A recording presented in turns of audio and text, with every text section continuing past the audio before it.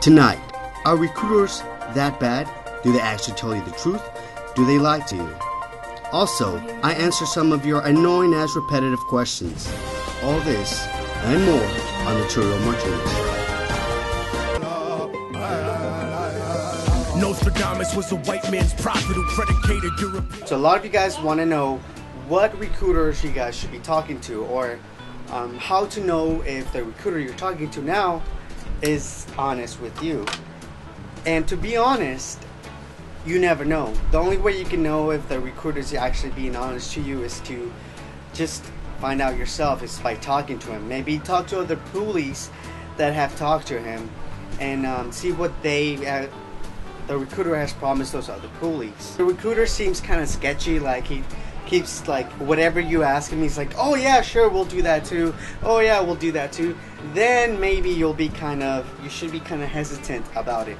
By the way, this is like my 4th time recording this video, and I wanted to upload the video before, but I was like, dude, it's not gonna work out. So I'm gonna upload this one much better because I look better and it sounds better too also. On to the next question. Alright, so let's see here. Thank you for my lovely assistant, Eliana. Hi. I said thank you. Huh? You're welcome. Alright, so now let's go on to the questions. I set up post on Facebook, on my Facebook page, to see what kind of questions you guys might have. So, let's see. Alright, I don't mean to be rude or anything, but it's Cheerio with 2 E's, not 1 E and 2 R's. Because that makes it sound like it's saying chorrillo or chorrillo. And kind of sounds like diarrhea in Spanish, which is chorrillo. And also it sounds like churro, like that tasty food. Nick Gonzalez, talk about you being an explorer for Orange PD. Alright, well, I was an explorer for the Orange Police Department for about 4 years. Picked up sergeant, and it was kind of easy. It was pretty easy to pick up that rank. It wasn't that stressful, I guess, compared to the Marine Corps boot camp and stuff. You actually also, in the Police Explorer boot camp, you go into like a little, I think it's like a couple, like 3-day boot camp or whatever. So yeah. Janet Ramirez, I was told by a recruiter that someone with 12 plus college credits could essentially leave basic training as a PFC. Is this still true? Could you answer these questions? Cheerio, please. Yes. Janet. I could answer your question, Janet. Yes. You just have to talk to the recruiter and ask him, like, how many credits to take, because sometimes it varies on the credits and the type of credits. Also, sometimes if you are a JROTC, sometimes you also get a contract PFC. I was told by my recruiter that I could switch my MOS after 4 years. That is actually correct. I was told it was 2 years. I tried to switch my MOS in 2 years because I tried to go into an infantry unit. I was trying to go into the 0311 MOS, but at my 2-year mark, I was already a corporal, and a 2-year corporal going into the 0311 field and telling like 3-year, 4-year Lance Corporals what to do, I mean, it wouldn't really play out well for anyone. So I was just like, yeah, I'm just gonna stick to my MOS. Can someone get their date changed to leave sooner to boot camp? You can by asking your recruiter, or even DEPS. It all depends on that, dude. Honestly, sometimes they used to offer bonuses. So like the earlier that you got to ship out, the more money you got, I guess, or something. But they offered you a bonus if you got to ship out early. But also, once again, if they offer you a bonus, make sure that you see it on paper.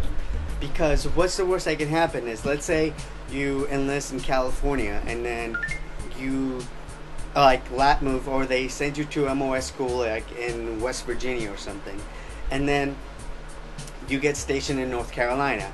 You're never going to see that recruiter again. And even if you go talk to IPAC or anyone, any administrative person, they're going to be like, well, there's nothing that says here about your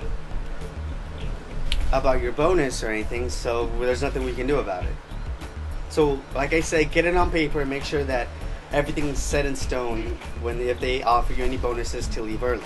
But I know that it is possible. You just have to ask your recruiter and see if there's spots available. What should I take to the recruiter the first time I go? The night before, get some questions, write them down about anything that you have, any kind of questions you have about the Marine Corps, whether it's how much money you get, the benefits, the educational benefits, and the type of units that you may be stationed at, and also what kind of MOSs that you prefer. Yeah, that's just for the first time though. That's the first time that you'll be talking to the recruiter. After that, they'll tell you to either bring your high school diploma or your high school diploma or your ID, driver's license, social security number, and stuff like that. But that's later on. Also, Amanda Baeza, I think that's how you say it. I don't know. But she's also in the process of becoming a Marine. She ships out next year in October, and she's pretty cool. She's alright. What's it called? I've been helping her out, and she's been pretty nervous breaking the news to her dad, because her dad's also a Marine and doesn't want her to join, or didn't want her to join, and stuff like that. So it's pretty funny. I want to give a shout out to all the people that are sending me links to their videos that you guys want me to give you guys a shout out to your videos and stuff. I mean, there's so much that I could do right now.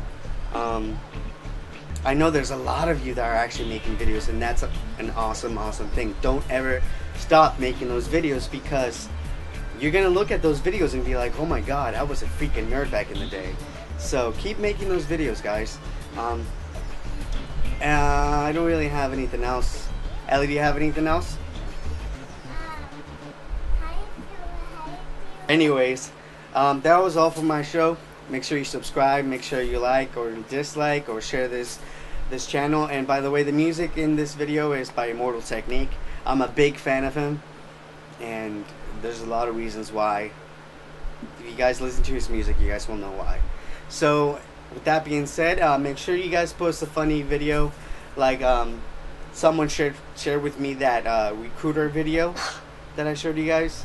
So if you find a funny video, make sure to just leave the link somewhere, and I'll pick it up and I'll look at it and I'll laugh and I'll be like, okay, it seems pretty funny. I guess I'll share it with you guys.